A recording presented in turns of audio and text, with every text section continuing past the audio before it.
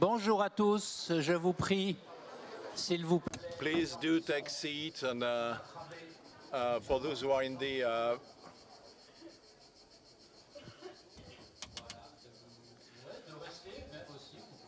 monsieur devant, vous pouvez lui demander de qu'il se déplace, lui. Ouais. Lui, il faut qu'il se déplace. Le grand là. Non, il n'a pas compris. Il n'a pas compris. Tu veux vraiment faire ça?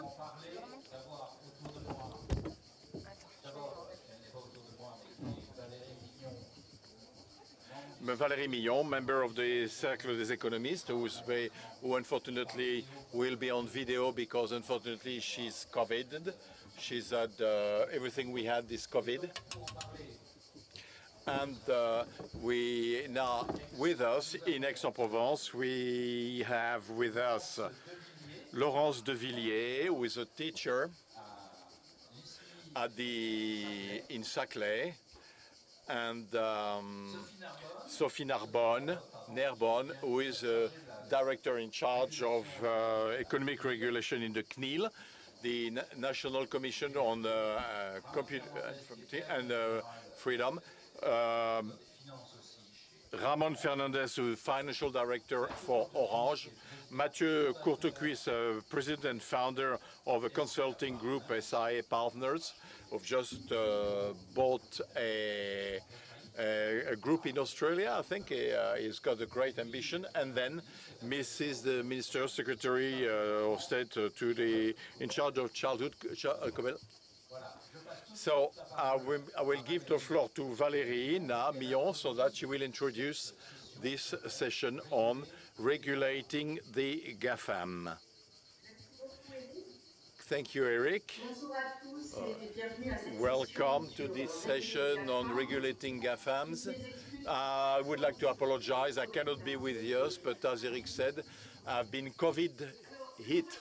So the weight of the GAFAM in the economy is growing, and this is even more visible, was even more visible during the pandemics. In addition to the growth, you know, claims against GAFAM become more intense. Facebook, for example, has been charged with eliminating competition in social networks by buying at a huge price Instagram in 2012 and Instagram in 2012. You know that Google bought YouTube in 2006, and it is now being attacked for its practice of monopolistic practice for search engine. So the main domain or the main blame against GAFAM is that they hinder competition. So again, these anti-competition practices of the digital giants, what can we do in terms of regulation? First option would be to tax the GAFAM. This means that we would need to have a rapid evolution of the legal framework designed for traditional economy, in the sense that only companies present in one country could be taxed by that country.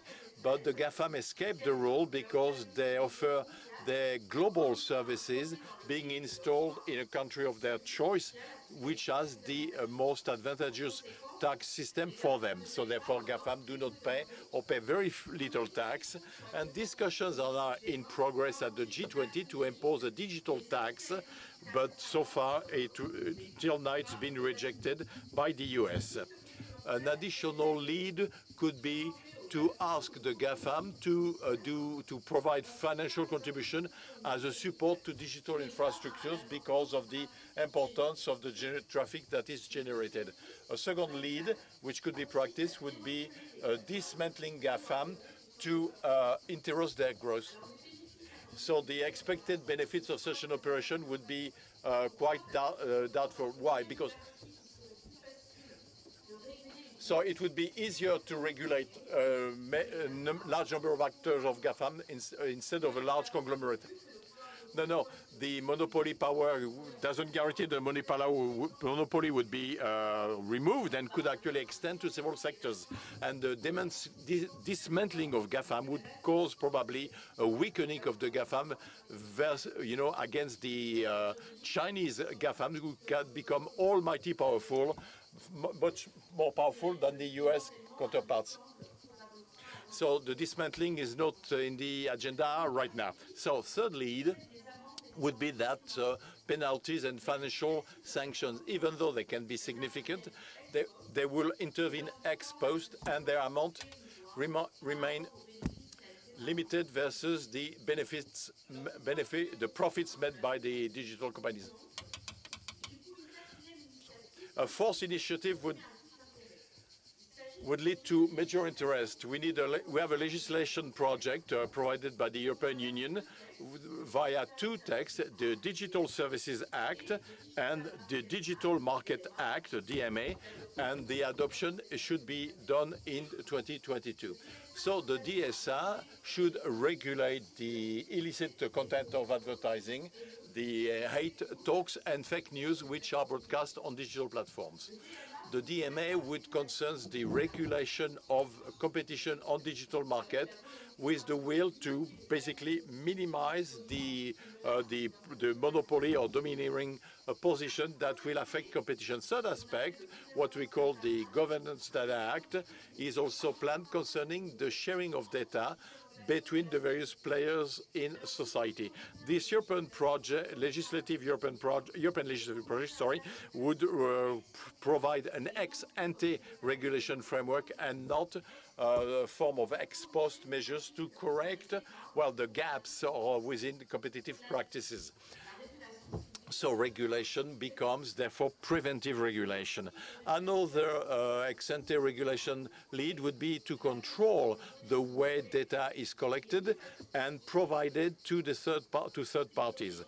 Data available to the GAFAM is becoming a full-fledged strategic tool, and this is needed on the market. They are needed on the market. But anyway, well, simply to minimize the competition of third parties, of the giants, the GAFAM, we could make the access to data more difficult and exclude them de facto from the market. So the question is that of regulation of data, and it should logically will be done by the competition authorities.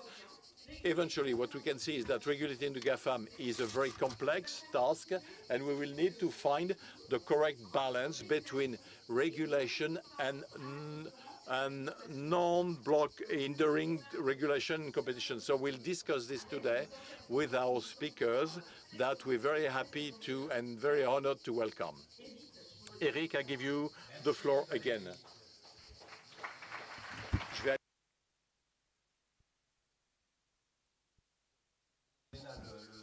So this is the general table, or picture, if I could say so. Now, rapidly, let me tell you my feelings. In fact, regulating GAFAM is what we are doing, actually. It is difficult, it is tedious, but don't think that we do nothing, as we hear sometimes too often, and especially in Europe, which is, actually leading the process, as Valérie reminded us. So what do we do within this European legal framework? So, Laurence, thank you. Laurence DEVILLERS, professor at Sorbonne and researcher at the CNRS in artificial intelligence. I work with economists. I don't work with economists on that topic, but on the behavior of customers, of people, individuals who use AI through their mobile phones, social networks, and so on and so forth. And I work on standards. Why? Laurence just published a book, a lovely title, I rushed to buy it, called Emotional Robots. Emotional between brackets. So, emotional robots. And anyway, this is an attractive title. Can robots have emotions? So I come with research on the what they call affective computing. So I'm doing machine learning. So I try to the legislation we are setting up in Europe, the DRI, DMA, DSA. This is essential to preserve our market. we have a certain power. We are a very attractive market, and as Madame Lagarde said quite rightly yesterday, we do have allies coming on this market. So it's a major market, and we are a major market, and we can see this through several aspects. First, GAFAM are here, BATX, Huawei is more and more, Alibaba is here, Alibaba, who's taking over will deal with the Olympic Games 2024. Huawei, for example, it presents for standards. So started with the idea that we need to reinforce our economy. We have to believe in this. We have to risk. If we are not able in Europe to try innovation to preserve our values, we'll hit the wall. So in the solutions, we will rely on law, on legislation in progress, as well as on the ethical rules of ethics. You know, how do not give your data, don't be manipulated by the systems. We need to educate. And the third point are standards. And standards, we do them for industrialists, European industrialists, so that they can innovate with values, you know, paying attention to the energy expenditures, and by creating a market for us. It is essential to understand that standards, and I'm in charge right now of a standard called EA Enhanced Nudge. What is it?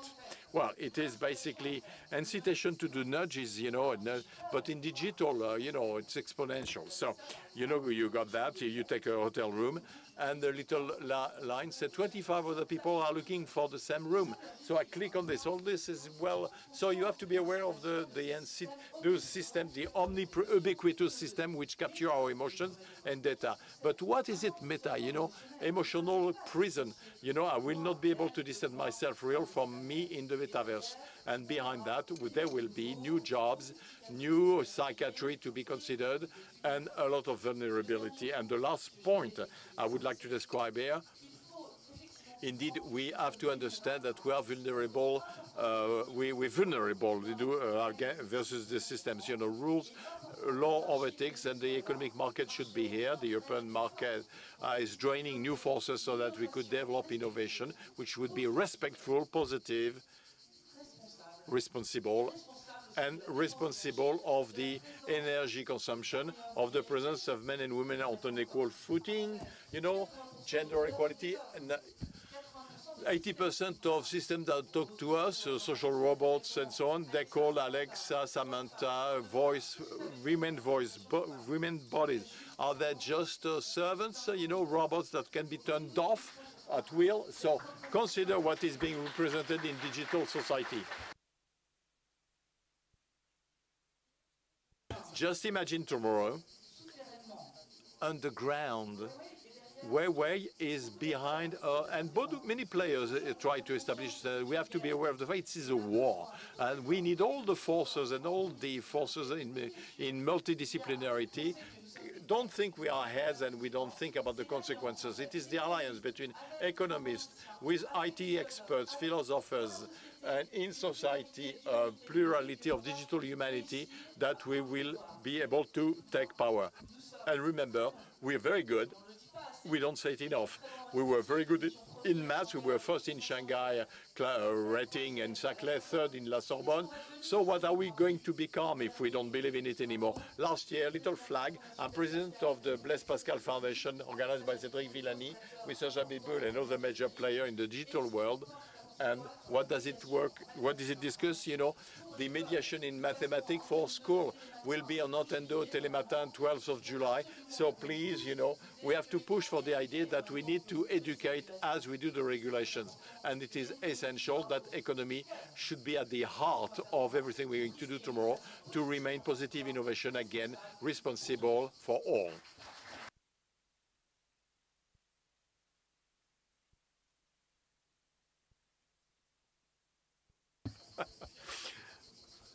Sorry, okay.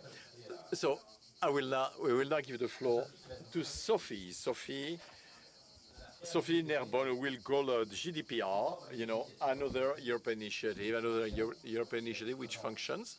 How? Well, badly? Well. Thank you.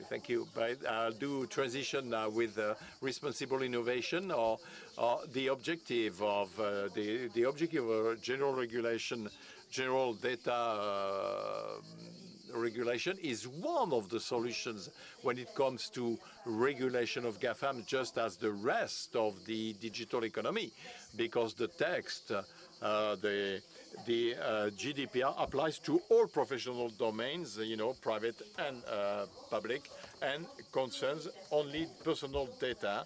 And we've seen that they are the heart of all the deployment strategies for new technologies, new services, and tomorrow's product. So the stake is huge, and indeed, possibly for 4 observations to beforehand for the application of the GDPR. First, it's not the single solution. It should be more and more. It should be balanced, and through the interregulation, regulators we should not work in silo. I'll come back to this, and it is especially with the competition authority. It is work we done in depth, work we do in depth, but not just for the cases we may have to manage on a case by case, very much like it takes place in the UK or in the Netherlands. Second, the GDPR, everybody says, not just the CNIL, so I can say it, I can link up the fact that it is a success, legally speaking, because it is now a global standard, adopted, used all over the world. We talked about it in the state of California, Brazil, as well in Africa, where they inspire themselves from it, but they don't actually. Well, so it's a European success, so I think we can be proud of that. And the European Commission wants to redo that again for the Artificial Intelligence Act you've talked about. Now, there is law and reality. When it comes to reality, 4 years of application, we can say indeed that lots been done, but it's not sufficient, and we cannot really talk yet about a operational success, as we could talk about a legal success. I'll come back to that. And fourth remark, I'll conclude by saying that, well, I'd like to pinpoint the role of businesses so that they should use more significantly, well, it's a constraint, but as a performance accelerator, because it is a vector of trust, for clients, for suppliers, the entire supply chain partnership of digital ecosystem. Yeah, now we can see it. All partners ask if there is a GDPR conformity, hence the deployment of certification system and good professional practice codes. So clearly, as businesses, you have a responsibility to use it simply, as a competitiveness asset, because this will is part of a competition parameter, just as the price. So I think for a circle of economists, it was worth mentioning. Now,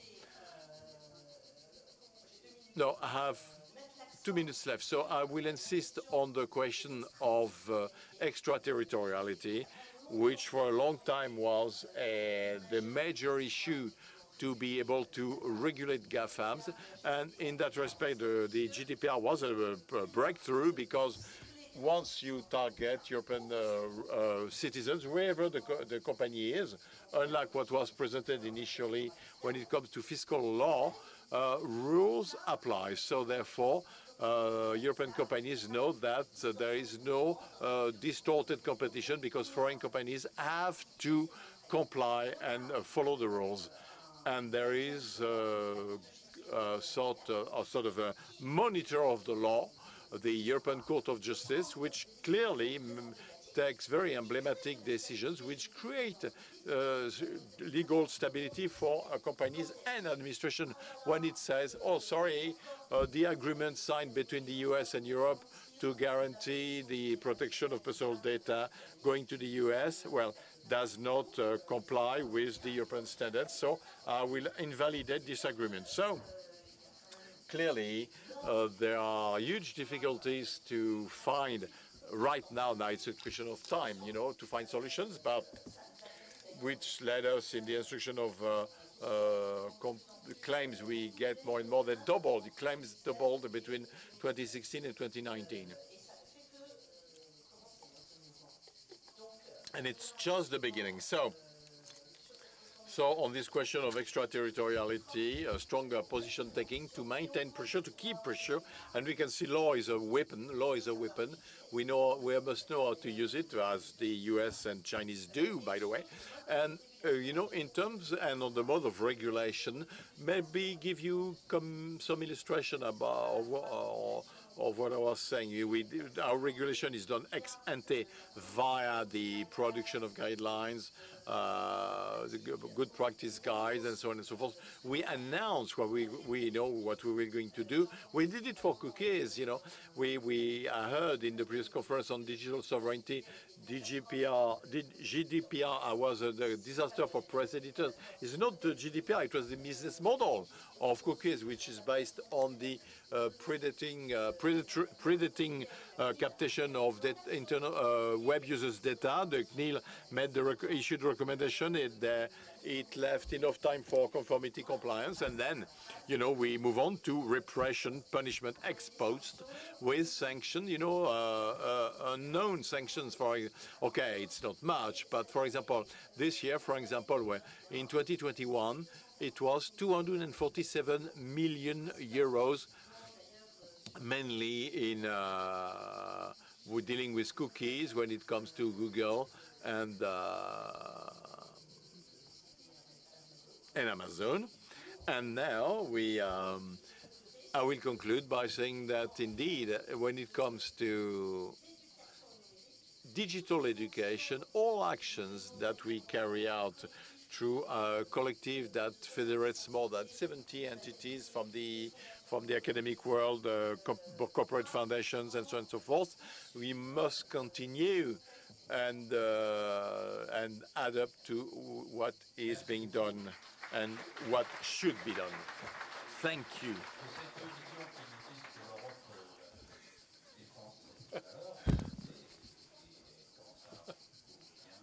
Europe defends the values, you know, but I think all this is based on this, you know, the defense of values is based on an economic and technological solidity, robustness, which is somewhat damaged vis-à-vis the overpower, economic and technological overpower of the Chinese and the Americans. Now, from that viewpoint, can we have a picture of the European force?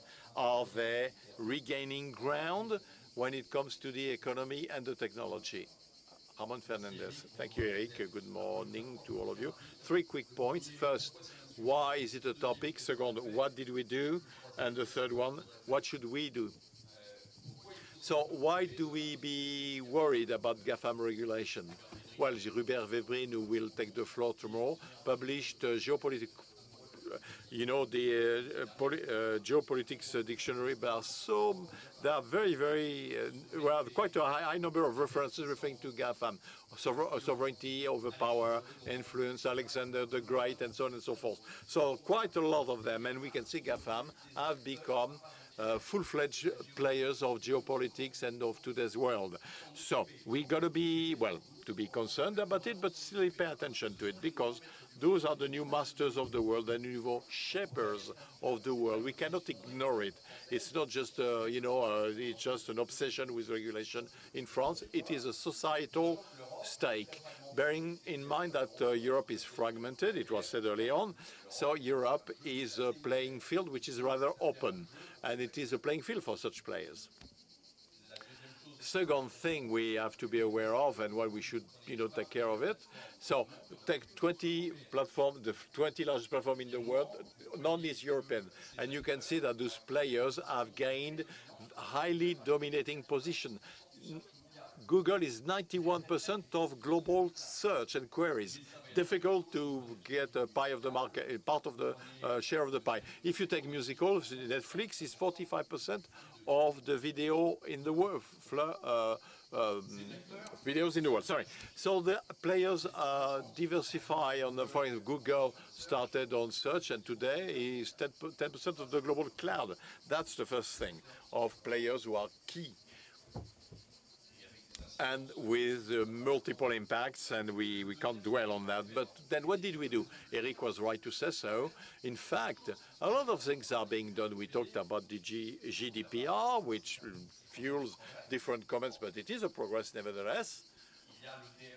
DMA, DSA, Digital Market Act, Digital Service Act, that we have to, what the text have been, that has been a prowess, you know, that was a record time, you know, Thierry Breton, both, you know, with the President of the European Commission, you know, being happy about it, with all those who contributed to it. So in terms of regulation, what they call the gatekeepers, platforms, and when it comes to competition control, there are major breakthroughs to avoid what we call the killer acquisition, because those giants, when someone crops up, you know, they buy it over, you know, and they do great things, but therefore the competition cannot grow.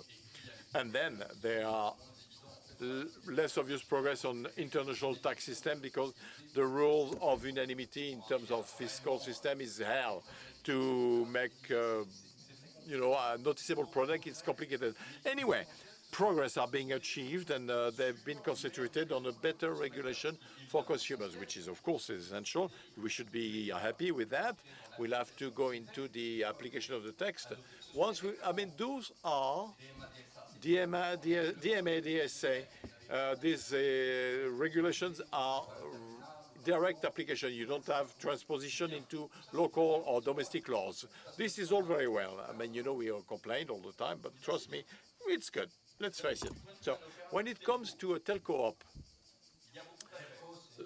telecom operators, okay, I'm Orange, you know, telco op, you know, so Christian Edman was saying it this morning, we do invest like mad, you know, we're happy to do so, but as a manager of the one GAFAM was happy to say, your investment are our profit. So the topic of telco opera, and he was saying it, you know, it wasn't a sort of a confidential offer. No, it was just do invest, you telco ops, invest in infrastructures, and we'll make profits. And indeed, we know the capitalizations. So the amount of stock capitalization of the three first European operators was lower at the beginning of the year to the smallest of the GAFAM. So, you know, it is an amazing unbalance of power.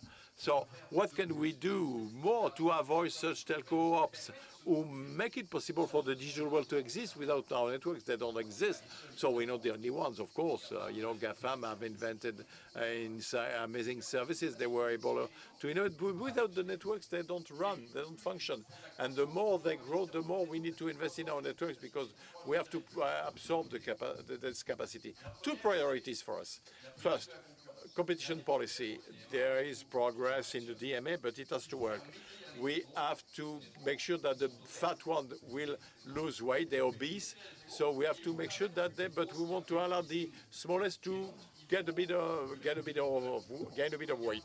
So we have to look at the world geopolitics. China, the US, and the telco ops should be able to reinforce themselves. In the US, they went from 4 to 3 operators. In Belgium, they're introducing a 4th operator, 4 in Luxembourg. I don't mind. I like Belgium and Luxembourg, but it doesn't make sense. So telco ops should be stronger, more consolidated to play on the global market. Otherwise, we'll be dwarves, and we will cry about digital sovereignty for a long time. But operators will have left everything, and it will be private equity funds who will take over. Second thing is a discussion we call the fair share, and Eric, you mentioned it early on. What is very strange about this world is that the GAFAMs do not participate in the funding on the infrastructures that we deploy, whereas we actually think that among the next 4 years we'll have to invest 10 extra billions. In France, no, in Europe. It's huge. And 55% of the traffic is done by 6 platforms. So what do we mean by the share? This is actually a debate that we have within the European Commission that we opened this spring. We say, okay, GAFAMs should participate in the funding of the infrastructures, and that will be a huge struggle. But it's actually quite existential. Concretely, how? Well, when you're in a car and you take a highway, then you pay for the toll, right? It seems normal. GAFAMs, our friends that we love, they do not pay anything as a toll. when actually traffics explode, and that requires actually a lot of investment. We actually have this in Asia. There was a requirement from a platform, I won't quote it, that's a court of justice that decided it, to actually invest in the infrastructures to face the explosion of traffic related to, it was actually a TV show that actually required a lot of appetite, and that was in South Korea. Thank you. I like your idea about making the fat ones lose weight. There's no GAFAMs around the table, as you can see. We don't give them the floor because it's not very convenient. They are under the table, if we may say. Can we say that? In the room as well. Some of them are in the room. I haven't asked. I'm not asking you to defend them, but maybe we should ask questions. Actually, I would like you to speak as if you were defending them. So in terms of regulation, we can talk about innovation as well and say that now we really need a lot of innovation. We have to localize it, of course, but when we have disinflation, we should have more IA, we should have more productivity, and we need these ecosystems that would be placed at our disposal to develop growth for the 10 years to come, to fight against carbonation as well. We need tech companies to fight for decarbonation. It's very important, and regulation should position itself as well under the aegis of innovation, not before, but after. And I think this is very important because we're not going to regulate things that have not existed until now. So now, the impression that is ours is that these platforms or these giant tech industries do not care about regulation. It's wrong. They are afraid of sanctions because their reputation is at stake, their capital is at stake. A platform nowadays has 500, 600, 700 regulators throughout the world. It's much more than a bank. They have more manpower dedicated to managing regulations with Meta than in a bank. So they have understood how important these regulations are and the weight that they have. But beyond regulations and the objectives that they pursue, if we take the example of GDPR, as was said earlier during the previous roundtable on the same issue, when we look at competitive themes like online ad, even if it wasn't the first purpose of GDPR, it actually speeded up the concentration. And for these stakeholders, for them, I think that rather have regulations rather than having litigation, because it has a cost. And they are overwhelmed nowadays with litigation and being sued. And this is why, with regulations, it channels litigation potential. And we need to have regulatory frameworks, and we can take a profit in terms of competitive dynamic. Because this is what we want. We want to have competition. And with the arrival of TikTok, for instance, it created more concerns than the arrival of GDPR.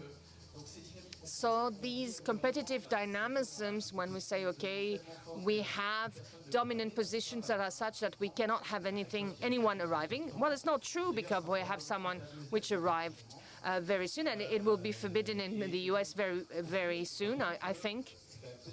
It shows that it is possible to challenge them. So, you know, we can still do something. I mean, but it was in a Chinese way. Well, yes, but it was also a market share acquisition in the US that was actually important. And we're not really up to par with the TikTok market share right now, so we can still challenge them. So why can't we in Europe have such giants? Because we only think about regulations, but never, it's starting to, but we never think about public procurement. Maybe we could have, we're more thinking about regulations than having public procurement to fund breakthrough innovation. we want to have our values transcribed and our rules, but we could have them in a book of specifications. We'd rather have texts of law and to pile them up rather than steering actually calls for bids. But there is a European engagement, actually. It's changing. Yeah, we're changing. But it's been going on for dozens of years. We actually have a train to catch, really. And in terms of, we have to invest more in breakthrough innovation and rather on new legislation. And these stakeholders have started to learn as well and thinking about regulation when we see it with the metaverse and the addictive behaviors that could actually result from that. We've been working on that. And we can see that they are anticipating a certain number of functionalities that should be part and parcel of these platforms that could have some problems in the... And they're not waiting for these regulations. This is why it's so hard to regulate metaverse, because the regulators do not know what there will be in the metaverse. And so it's up to the stakeholders to understand and to anticipate that and to self-regulate themselves. We have to recognize also that the place of these stakeholders is very important, and they're also partners of the state in the fight against terrorism, for instance, fight against pornography, human trafficking, the fight against money laundering. It's of vital importance now. And so we have to weave and forge these partnerships. We shouldn't always be pitted against one another. And we have to work with them. What is important, therefore, is to find arrangements and to make sure that these partners actually work more on R&D, that they have operations that will be more deployed in Europe, that they work on the deployment on these ecosystems. This is exactly what's happening. We have a cloud of trust because we understood that we couldn't build everything from scratch and regulations couldn't prevent it. Thank you.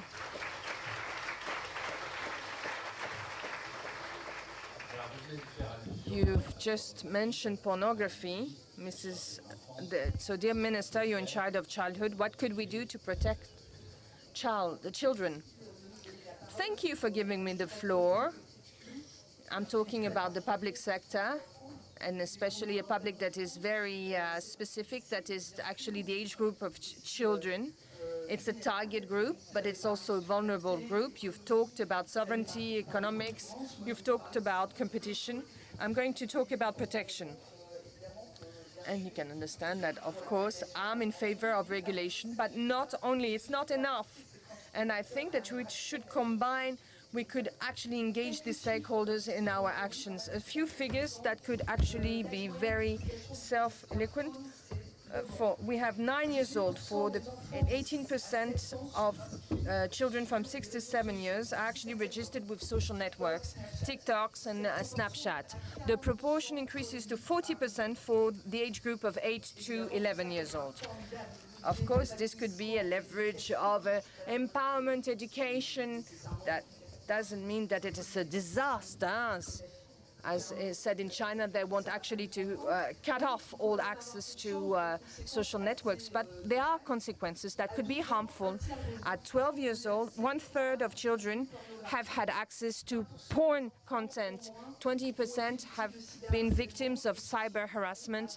And these figures actually increase to 25% for high school pupils. So that's very important. Without having figures, it is also demonstrated that the important use of iPads for children has actually physical consequences, but also mental consequences.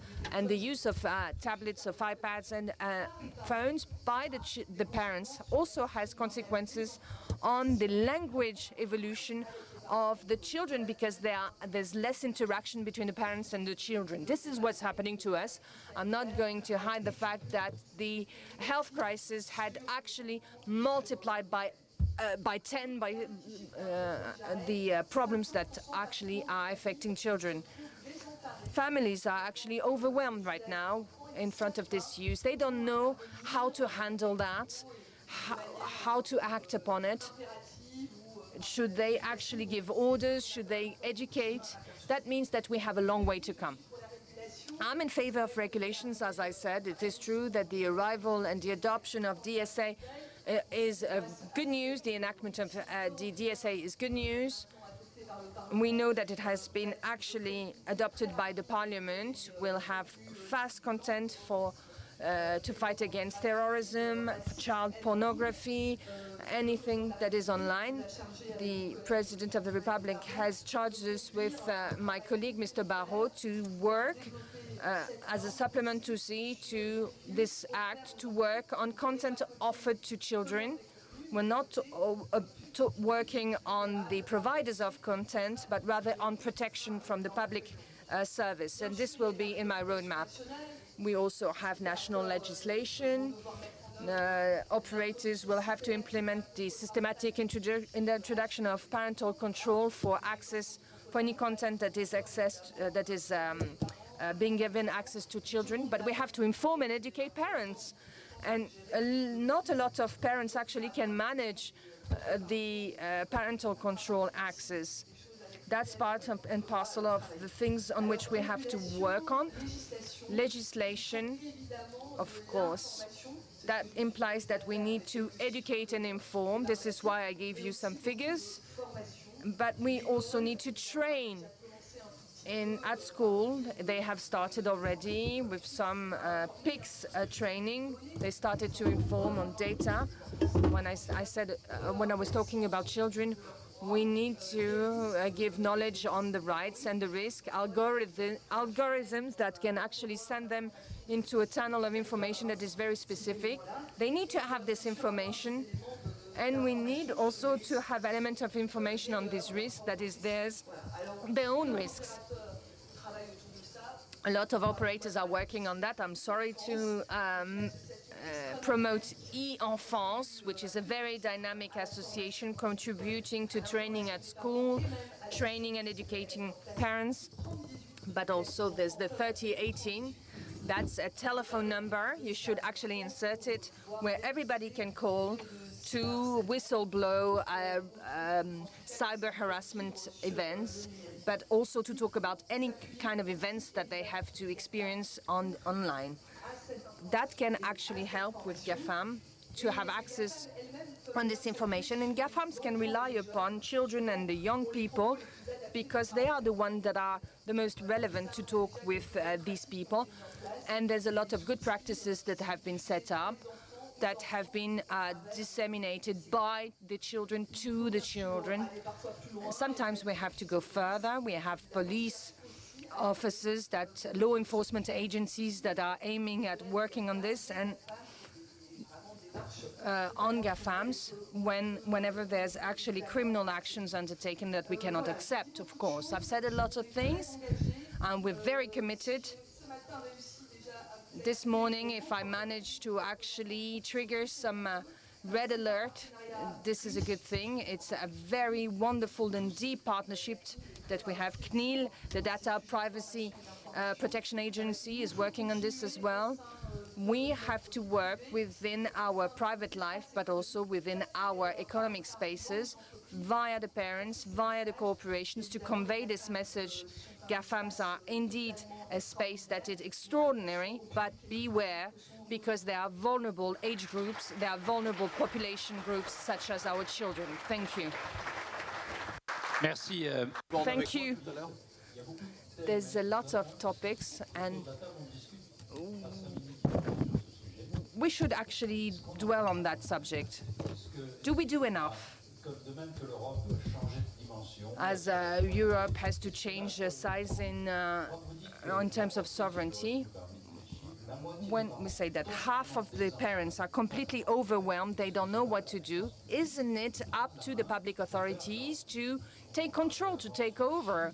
We've talked about China that decided to prohibit online games, video games for children when it exceeds 3 hours a week. That's actually completely against freedom. We want to educate our children the way we want, but that's a matter of freedom. Do we do enough? That's what I'm wondering. We certainly don't do enough, bearing in mind all the stakes, all the risks, that can actually have an impact on the mental and physical health of our children. Education and training and information are always to be favored rather than prohibiting things. We have standards that have been taken over by the French legislation and also substantiated by the French legislation. We have to work with all stakeholders, GAFAMs included. And as you said, there's a huge economic wealth of resources, and our children are actually a target that is very interesting for advertisement. We should use them, and I'm sure that themselves, they have an interest in participating into the training and the protection of our children, because our children will be the end users in the future. And so it needs to be done with common values. Laurence? Yes, I love this energy, but for 5 years, I have to say that I haven't seen a lot of trainings. We actually are promoting coding at school, but we should also talk about safety. What do we do when we're manipulated? What about game addiction? And I haven't seen any training on this. And all these associations that we support are good. I think we should work hand in hand. It's a national association, so I think there's a lot of places where we don't have a university, where we can have an ecosystem that would collect all these venues to understand what's happening. And also there's a huge concern on education, because we do not have IT teachers overnight. We won't have them overnight. So in the reality where we are, with seniors, with the elderly, we have to ask people to come back. How can we do that smoothly to engage a study on IT, AI, ethics, data safety, to raise awareness as well on the energy that is spent? I think our children could understand it, and their parents as well. When we talk about associations in Vitry-sur-Seine and in Clermont-Ferrand and elsewhere, we should push for it. And I haven't seen this effort really made by the government over the last 5 years. So I think that thanks to you, you're actually opening up a huge boulevard for me when saying that, because this is part and parcel of my road part. The President has said it again. It is a priority. I have a lot of leeway. On the digital world is a priority. Yesterday I was in Praha, because they're actually taking over the EU presidency. So we need to have a fourth pillar on childhood issues. We'll definitely have a spin-off act from the DSA to talk about children. I'm optimistic, but I'm also stubborn. And on this subject, I think we will work a lot on this. They have an essential role to play, the public authorities, but we have to rely upon the monitoring and control authorities. But I think you're quite severe, because monitoring authorities have done a lot already. But let's regulate the GAFAMs, but bring them along. Let's make them tag along in our projects, because childhood is a subject that is quite consensual. Protection of children is something that we all agree with, and GAFAM certainly will join us. They have already invested funds to protect our children from the negative effects of the products of GAFAM. I can stream. It's the first time that I'm speaking. It's up like this, but I really counted on this being said. So another subject, we should regulate GAFAMs, but for this we have to go to see where they are, and they are in the US. Who can actually give us a little overview? The President right now is trying to do something, but they do not have a lot of political power within the Parliament. So should we reach out? What should we do with them? Ramon, do you want to talk about this? What we could say about this is that there's also a very tense debate on this subject in the US as well. In California, there's a GDPR in California. It's not really the same, but it's something which is important. There's a huge debate on that subject. It's a huge subject of debate on extraterritoriality of laws. It's an old subject, but we definitely have to continue and make progress on this, because this refers back to the capacity of Europe to determine its own standards, to impose them, to exist on the international forum. On European digital identity, we have in Europe we have dictated our own standards, mainly from the social point of view, environmental point of view. It's part and parcel of our DNA, and I think we should continue talking about this. We need to have tools, we need to have operators. We still have the capacity to have digital operators, stakeholders, that could remain active in telecom especially. I'm sorry if I talk about this, but I'm utterly convinced about it. If we do not create a regulatory framework where everybody can find its place, the GAFAMs will carry everything away with them. In the US, when we talked about sanctions, sanctions are much bigger in the US than in Europe, you have to say. It's actually billions of dollars. So authorities, may it be the AG Commission, which is actually the equivalent of the CCRF, they actually impose huge sanctions. But there's no equivalent of the GDPR in the US. There are sectorial laws. It's important to say that for the protection of minors, the Americans had adopted a law that is very tough, with difficult implementation, because for the minors, it's difficult to actually determine the age of a minor, but that's actually a legal issue that we have to solve, and we're trying to have experts giving opinions on that. There's no federal law yet, but there are state laws right now, and you were referring to California. In one word, I think it's quite interesting to explain why California enacted this law, because it's a millionaire who actually made his wealth out of real estate, actually realized that all his 4 children were actually on spending all their time on iPads, and he said that's not part and parcel of our values, and this is why he invested a lot of money in lobby offices and in lawyer firms. And they saw that there was this GDPR in the US and in Europe, and they tried to copy in the US. I'm sorry, we have to stop because we actually have to go to the next session. I thank you for your attendance, and we'll now skip the next session. Thank you.